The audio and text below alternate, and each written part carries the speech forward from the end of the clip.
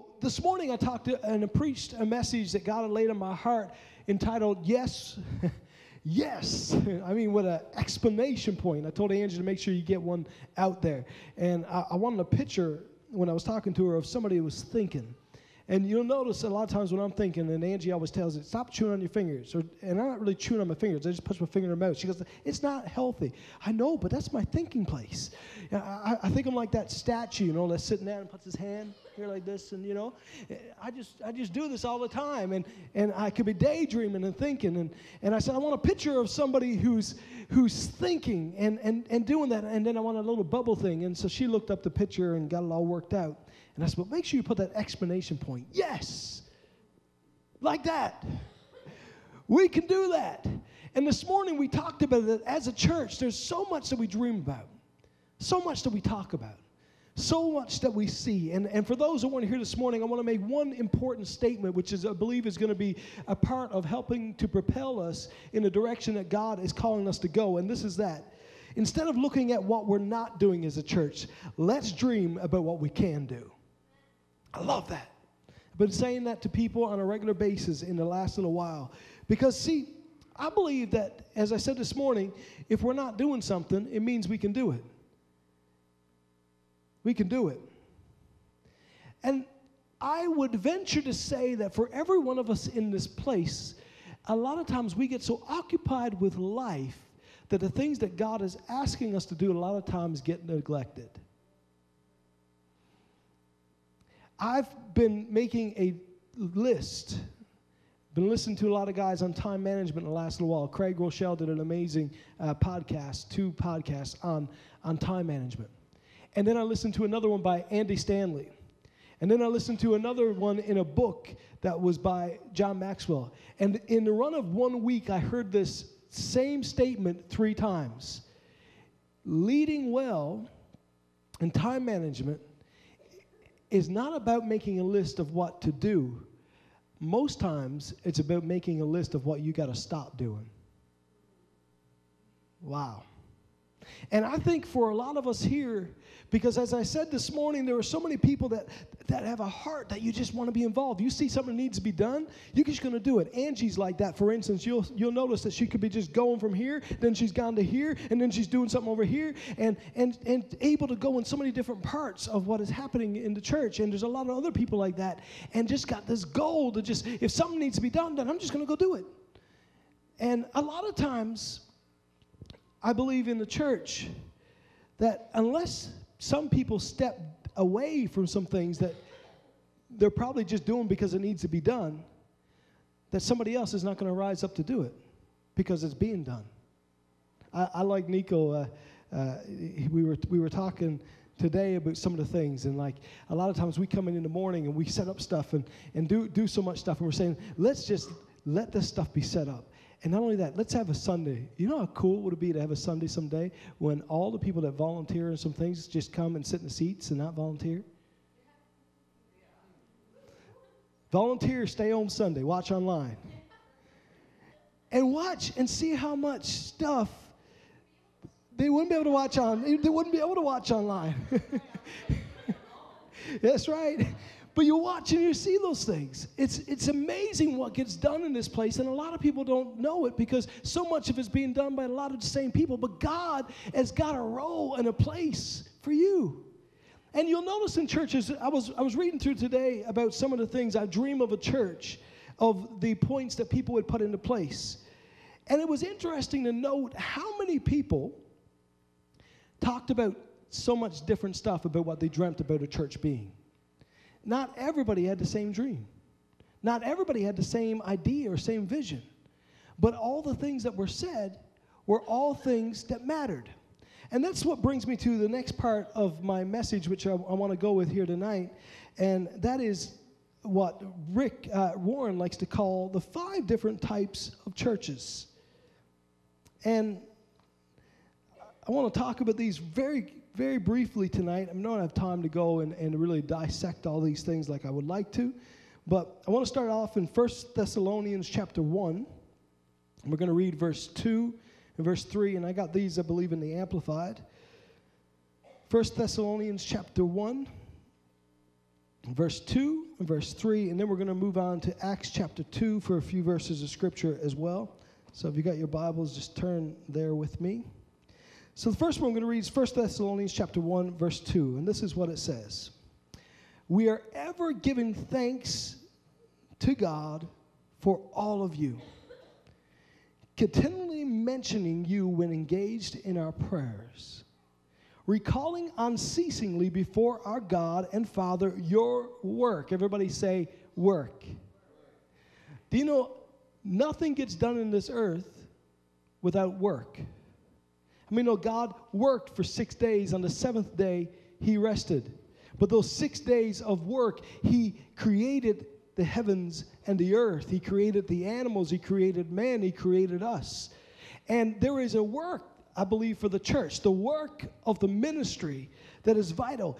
And this is an example of a church. And he said, he goes on to say about how they were an example to others. But this first verse is where I want to go, or the second verse.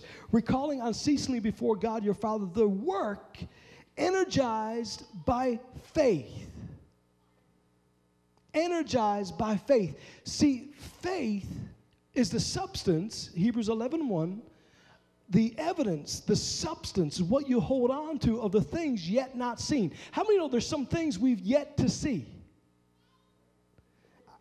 We talk about greater things. I don't know about you. I've seen some greater things, but after I've seen those greater things, I believe there's still greater things. Amen? And faith is a substance. The Bible says in the Amplified Version, the title deed of the things that we're hoping for. And there's a lot of churches who can hope and hope and hope. And as I said this morning, hope deferred makes the heart sick. And a lot of times we hope for things, and when we don't see it in the natural, we become weary. Galatians 6:9. Do not grow weary in well-doing. For in due season you will reap if you faint not.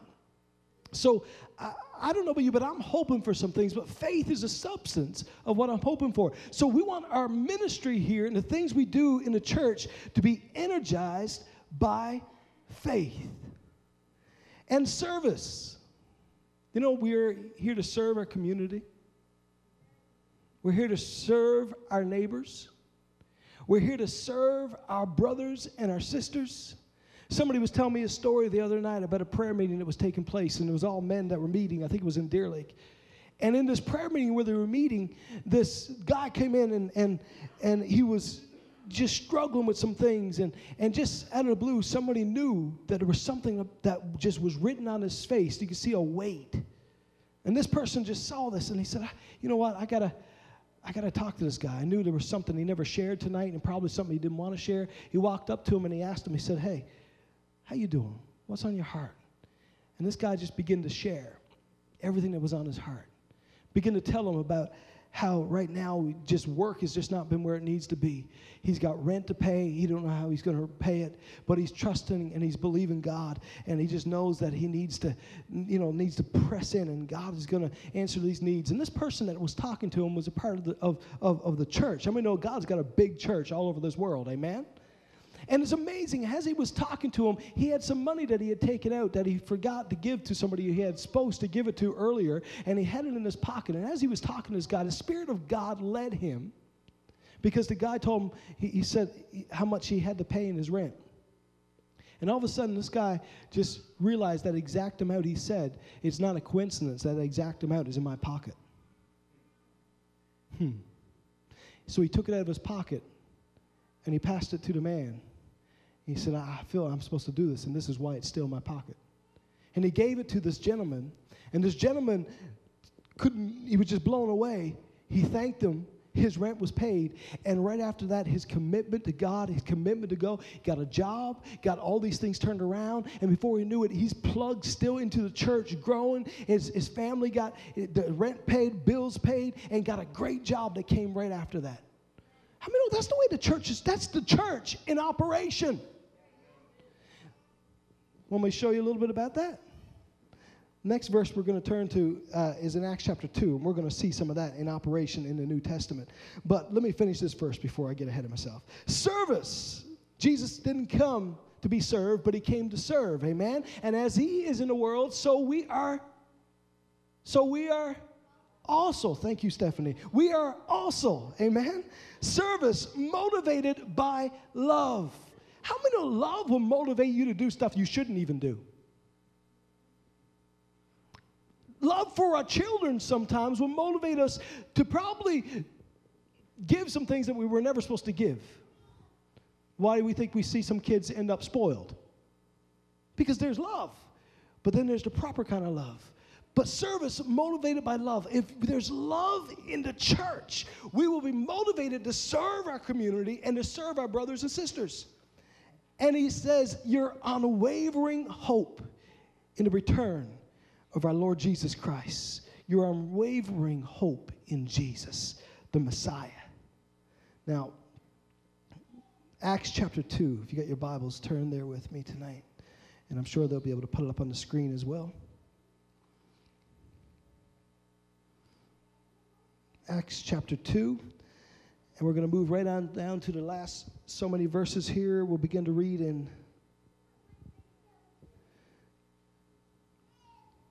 verse 41 is where we're going to begin to read. This is just after the day of Pentecost. When Jesus has come back, he sent the Holy Spirit. He had filled them to an overflowing. And Peter stands up and says, these people are not drunk, you suppose, but they're filled with the Holy Ghost. And this was what was spoken by the prophet Joel. The church begins. It was added to the church 3,000. And then here in verse 41, this is the birth, the start of the church. What did they do? And they that gladly received the word were baptized the same day. There were added to them about 3,000 souls. And they continued steadfastly in the apostles' doctrine, the word, and in fellowship, and in breaking bread, and in prayer. And fear came upon every soul, and many wonders and signs were done by the apostles. And all that believed were together and had all things in common, and sold their possessions and goods and parted them to all men in every man who had need.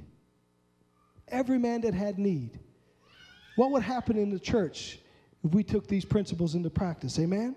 And they continued daily with one accord in the temple, breaking bread from house to house. Church, if the only time we fellowship with the church is in this building, then we're missing some of the most beautiful times of fellowship. Some of the greatest times of fellowship when there's 3 or 4 people sitting across from each other, having a cup of coffee, and really doing life together. We're missing that. I talk to so many people in this church who say, you know what, I miss fellowship. One of the things that this church used to do was house meetings. I used to remember going in as a little boy when this church didn't have a building to meet in every week.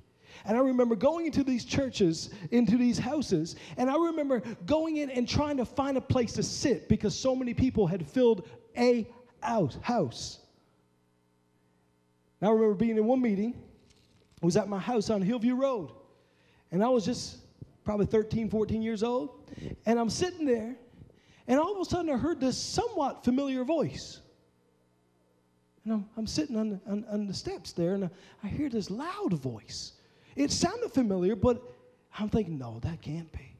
Maybe it is, because I had heard it before, but I looked over, and this is my mom praying in the Spirit, waking up the church.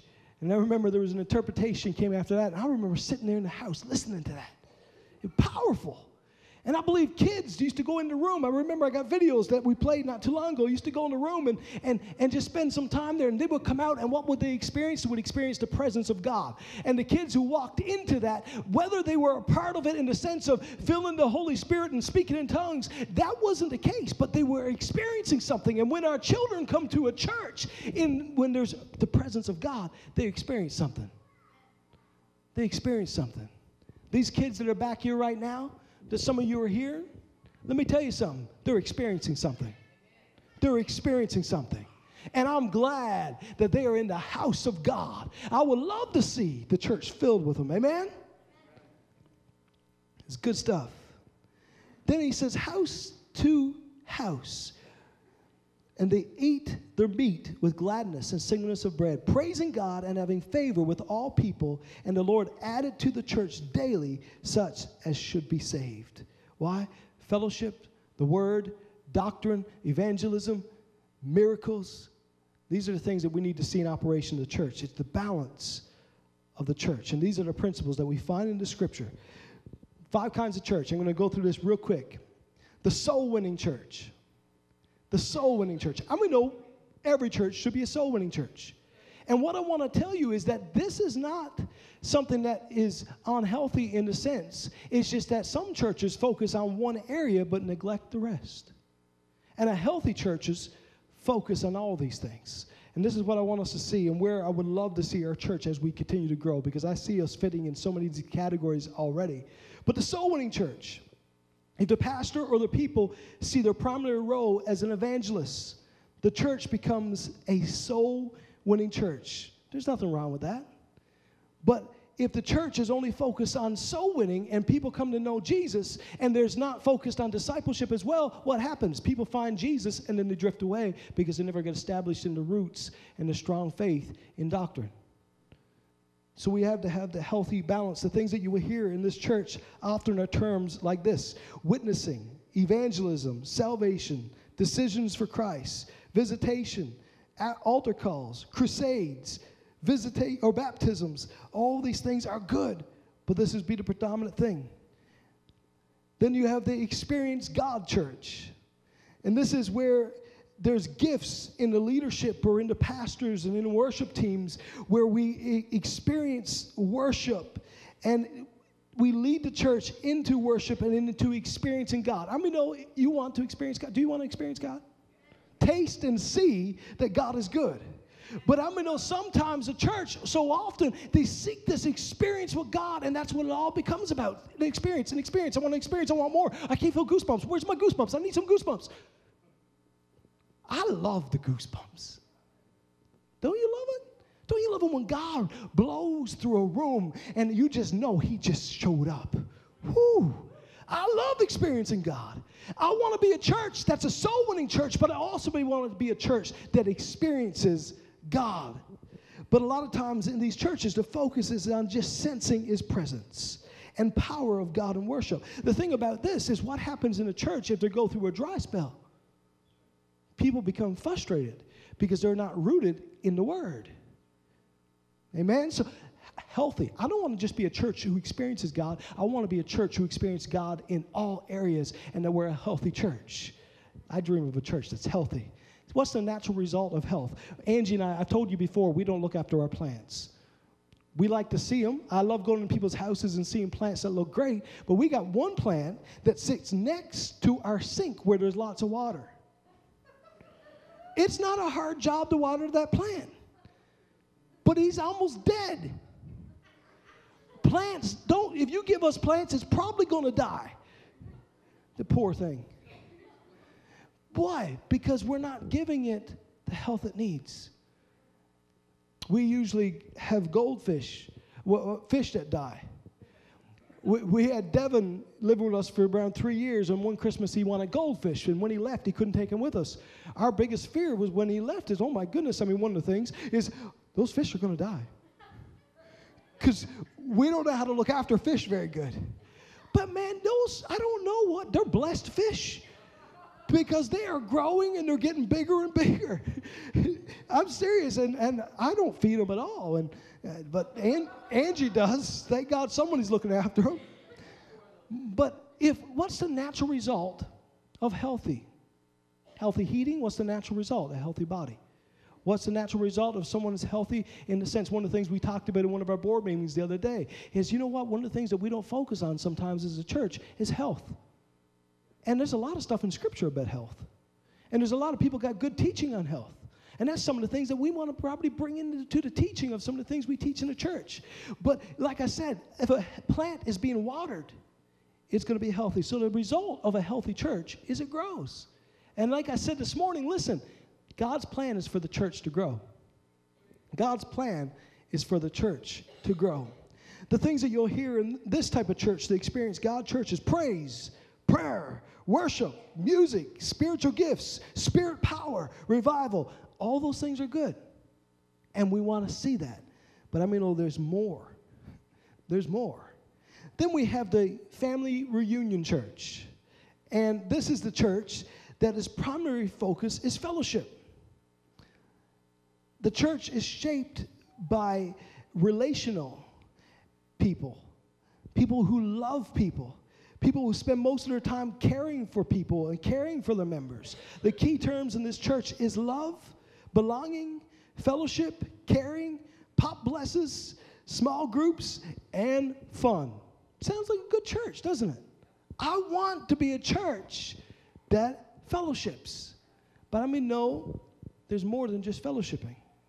There's more to it.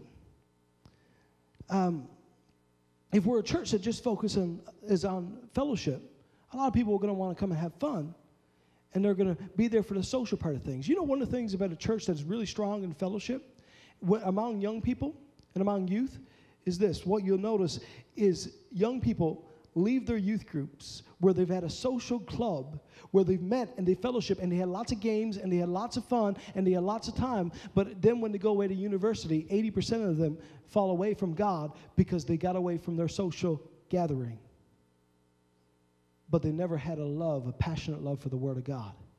So it's having a healthy balance. I want a church that is balanced in these areas. Do you know a church who focuses mostly on fellowship in those areas, and not just that church, but most churches, if the pastor or leaders do all the work when it comes to the visiting, all the work when it comes to the mentoring, all the work when it comes to counseling, all the work when it comes to these things, they cannot grow beyond 150 people or so. And the reason being is that most pastors burn themselves out so often trying to care for the people. But I mean, no, we are called to care for one another. We're called to care for one another. Well, pastor never called me. Well, the church, I had one person who went away to school one time. They came back to visit me, and they said that I hadn't visited them. It was a girl, and I hadn't called. I hadn't messaged on Facebook. And the thing is, most times I don't do that. But, you know, I had been in communication, and I knew the people who had messaged. I knew the people I had asked to message, and so much of this stuff happened. And what happened was I never, but people in the church were. They felt that we never weren't a church of love when people in the church were loving her. See, sometimes you might not get a call from a pastor, but if it's a part of this church calling you, it's the body. It's the body calling you. And when one mourns, we all mourn. When one rejoices, we all rejoice. I think we need to pick up our phone on a regular basis in a run of a week and fellowship with one another. I think we need to text encouraging words to one another. I think we need to text some emoticons and some happy faces and some of these things to say, hey, I'm thinking about you. What would happen if we did that? What would happen if you wrote a letter and you just dropped it into the mailbox of someone? And you just begin to share some of the things that you saw about their life that encouraged you. What would happen if we all as a church begin to do things like that? What encouragement that would be. Amen? Then there's the classroom church. And this church is the kind of church that focuses mostly just on teaching. And they have gifted teachers. And it's wonderful. And the emphasis on preaching. And the emphasis is not so much on the task of the church, but just on the word and great teaching. This church may even have something about the Bible in their name. In these words, the key words you'll use is this: Bible study, Greek, Hebrew, doctrine, knowledge, truth, discipleship. How many know we should be a classroom church? Amen? I want a word. I want to learn. Some people, and let me correct me if I'm wrong, but I believe that you'll agree with me. I can turn on some teaching. I love Keith Moore. Keith Moore is a solid teacher. He quotes scripture after scripture, reads scripture after scripture. I open my Bible and try to follow along with him, trying to keep up with the scriptures he's listing at. My goodness, he's a solid teacher. But I know some people who don't like to listen to Keith Moore because they want T.D. Jakes. Glory to God. Yes, I gotta tell you something. Because they love preaching. Amen? I might get a better T.D. Jakes experience when I get back from our vacation that conference. But some people love preaching. Why? Because it's exciting. But I know when you go to a university, let's ask Stephanie, went to university, did you find everything exciting? You're like, how much more do I have to learn? Dr. Vermooten, did you enjoy all those years to be where I mean, the studying that still goes on to keep up to date? No, but what does the scripture tell us? Study to show thyself approved unto God, a workman that needeth not to be ashamed, rightly dividing the word of truth. Amen? So yes, we want to be a classroom. Sometimes you're going to sit in here, you're going to listen to me teach something and probably not preach and probably not stand in the chairs and probably not do my preacher kick. But the bottom line is this. If you listen, if you get a hold of the word, it'll change your life. I want to be a healthy church. I want to be a church who has these things functioning. The next thing, and the fifth one, is a social conscious church. And this is a church that's out to change society. Can you see us there a little bit there? This is a church that it's full of activists, people who are doers of the word, not just hearers only. We got to do something, Pastor. We got to go, Pastor. We got to talk to people, Pastor. We need to go, and there's something going on in our community, and we need to make a big difference. And this is the doers, the social conscious church. It comes in a liberal and a conservative version. The liberal version tends to focus on the injustice of society. The conservative version tends to focus on the moral decline of society, the injustice of society, and the moral decline of society. Liberal and conservative, the moral decline. Sin is run rapid. Yes, but where sin abounds, grace abounds much more. Amen? We need to be a church that's socially conscious. We need to understand that this world needs a church that's willing to focus on the social issues of our communities in a way that we say, listen, I'm tired. I literally got a Facebook message come through my Facebook about a month ago of a young lady saying, I'm struggling with prostitution. Please pray for me. It's in our community. I've sat across the table, and most of you probably wouldn't even know this, in our soup kitchen with men and also with a girl who's living that life. It's an issue that we deal with in Corner Brook. But sometimes we're blind to the social issues, but I know the church is not supposed to be blinded inside the four walls to the social issues that our community is facing. The church is called to get outside the walls and make a difference in this world. Amen? The things that you'll hear in this church is needs, serve, share, minister, take a stand, do something. Can you see a little bit of me in that? We got to take a stand and be who God's called us to be. If I had a nickel for every time I said that, and you know what? I'd be a rich man, and I am rich. Praise God. We see all these churches. I believe I could see a mixture of some of our body and our church in these churches. But I believe in the coming days that we're going to be a church who's going to be not just a church, the plant looks great, but we're going to give it some water. I don't want to let this plant die while the fish are living. Amen? We got to look after all aspects of our home. It's like Angie getting the plant to come alive and feeding the fish, but not feeding her husband. I mean, we can't do that. Now, she wouldn't do that. Amen? We need to be a healthy church. We need to have all these things working. But to do that, I believe we need to have an intentional plan, that we have work that's energized by faith, that we have service that's motivated by love, that we have unwavering hope in Jesus, and that we are a church who takes advantage of all these situations. If we don't plan, church, we plan to fail. Now, our plan might not be perfect. I know it's up to the Holy Spirit direction. And I believe that no church, I believe the essential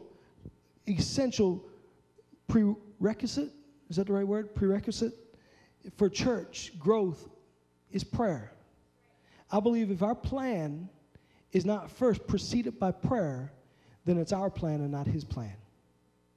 But a church who plans, a church who prays, a church who decides, hey, we're going to intentionally be healthy. We're going to intentionally be the church that God has called us to be. We're going to intentionally have a mixture of all these areas that we are going to do as Acts chapter 2. The things that you'll find there are evangelism, fellowship, discipleship, ministry, and worship. We want to have all of those areas functioning in our church. That's my church that I dream of. And I believe I'm a part of it. We're a church that worships. I believe we're a church that reach. I believe we're a church that connects. I believe we're a church that is growing. And I believe that we can make a difference in this world we live in. When I think about what God wants to do in this community, I see it so big. And I'm going to close my book so I won't keep you here too long tonight. When I think about what God wants to do in this community, I remember watching a video in the Rexplex just the other day. My father prophetically speaking over my life. And he said, don't dare become like the shark in the aquarium who only grows 6 inches or so because of its surroundings. I said to Dad the other day, do you see this church growing to see 500 people, to see 1,000 people? There's a city that if every church in this city was filled to capacity, filled to overflowing, the vast majority of Cornerbrook would be still outside the doors. See, it's not a pastor who's going to reach the community. It's the body that is allowing Jesus to work through them that's going to reach this community. I want you to ask yourself the question, when was the last time you led someone through the sinner's prayer to accept Jesus? When was the last time you went out to find someone to serve? When was the last time we went out to reach into our community? When was the last time we turned on worship music in our house and said, God, direct me and lead me. I just want to serve you. I want to know your heart for my life. A lot of times so much will we get caught up, but I know I'm there too. Sometimes I get on my face before God and tears drip from my cheeks. And sometimes it's not about the mess of my community and the people that don't know Jesus. Sometimes it's about what I need in my life right now. I don't want to ever get stuck with what I need and be stuck there. I mean, God cares about that. But let me tell you, if you seek first the kingdom of God and his righteousness, all of these things will be added unto you. I want you to take a minute. I want you to bow your heads with me.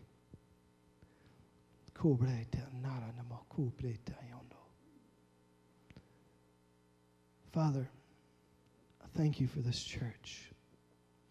Thank you for this body of people. God, I thank you for people that you've called not just to fill a seat, but you've called to energize them by faith, to have work that's motivated by love and the hope of Christ in them, the revelation and the revealing and the realizing of his glory. Father, I thank you for people that have gifts that I believe are awakening. God, I thank you for people that, God, fit into some of these categories we just read about tonight. The church is made up of so many different people with so many different ideas of what the church is supposed to be and what SonRise is supposed to be and what we are supposed to do. And God, you have brought different people from different walks of life so that every part of this church can be filled with people with talents and gifts that are different from one another. So God, I thank you for those that you're raising up to fill places that need to be filled. God, I thank you for people who are making lists of things that they are to stop doing so they can make room for somebody else to start doing. God, I thank you, Lord, that the mission of this church, the mission statement, that God, you've called us to raise up an army of believers that know how to use God's word and prayer to win souls, heal the sick, and change circumstances, to teach and preach God's word accurately and effectively, to provide an atmosphere of praise and worship in which God can move freely by his Spirit, and to help the poor as God enables and directs. God, there is a mission that you've given this church. And God, I pray the more that we get a hold of that, and we find our part in that, I believe the more that we will see this community flooding the doors of this church. I believe for that, Father. I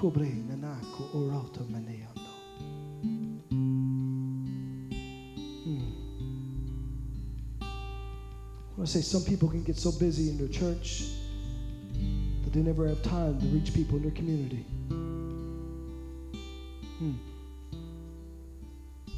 Let me say that again. Sometimes people can get so busy in their church that they don't have time to reach people in their community. For some of you, it's making a list. See, I think everybody in this church, outside of a Sunday, should be involved in something that happens throughout the week. I believe it's vital. I believe it's important. But have a balance. Know where you fit. And as pastors and leaders, we want to help you find that. If there's something on your heart that God is speaking to you about, maybe for some of you, you want to work with some people that, for instance, messages like I told you I got, maybe you want to be someone who can reach out to this person and start a ministry to those who feel like they have no other choice but to sell their body to pay bills or provide for an addiction. Maybe some of you here feeling something else in your heart that you're supposed to be a part of. Listen, don't neglect that. If your heart is beating for something, to be a part of something in this church, come and talk with us. Come and see us. Help us to direct you and lead you and empower you in those things. I believe that the more that we as a body stand up together, the more effective we can be, because we all are different parts of this body. Now we're going to worship. And as we do, I want you to pray. I want you to pray this. Father, show me what you want from me. Don't let it be, God, I need this, or God, let it be, God, show me what you want from me. What's the next step you have for me? God, show me where I'm going from here. Show me how, God, I'm called to fit into this place. And let me be bold enough to be able to speak about that. As we love